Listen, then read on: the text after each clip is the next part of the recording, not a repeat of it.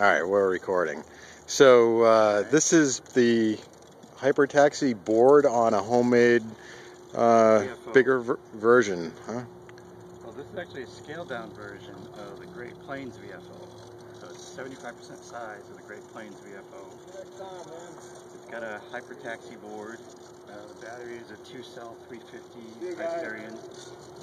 It's got 3 HXT 500 servos. The motor is 1700 kV. It's 16 to 20 grams. It's got 80-43 prop.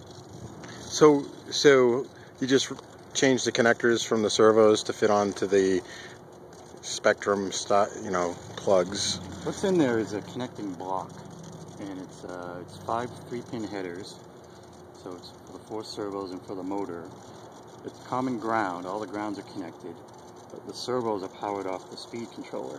Oh. EEC, the 5-volt from the speed controller connects to the 5-volt to the servo, but not to the board. And that's so that the board isn't trying to power the servos, because it could overpower the board. Right.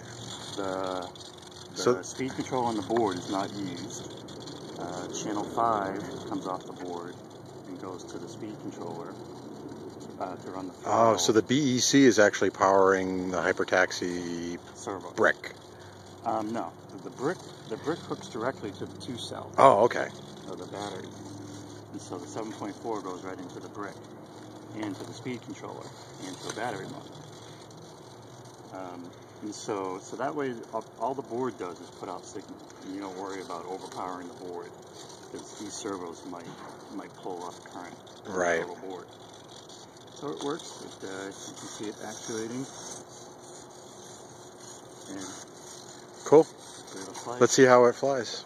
You get a little bit of jitter in the air, but it flies well. A little bit of control surface.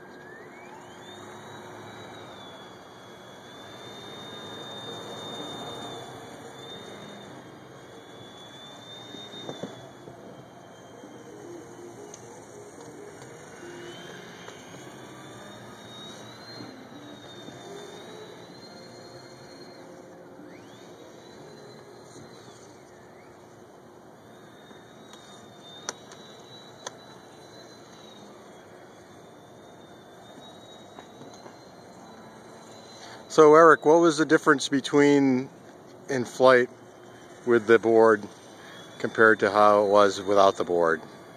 It's less of a handful. Still, it's not an easy thing to fly still, but it was a real handful without it. It's fun. I enjoy a handful. But this is even better. It's smoother, more predictable. Take a little more room. Easier to learn. More predictable. How much time do you get off of that battery? 4 to 6 minutes, I'd say. Depends on how much hovering you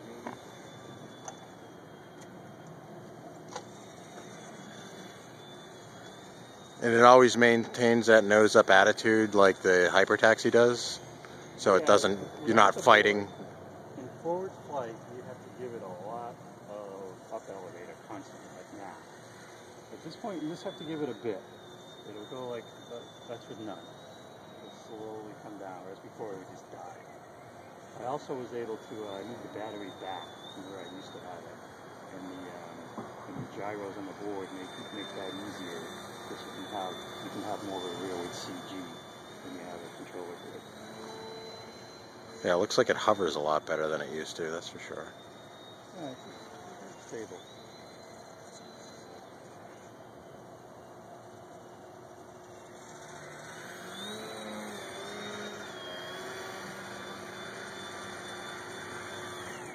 Very nice. So that's the 75% VFO with the Hypertaxi board. Cool. I also added these stringers, give it a little more firmness, which helps. Is that spider wire? Down.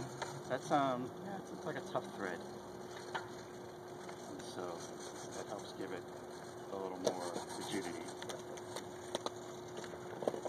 So there you have it. Cool.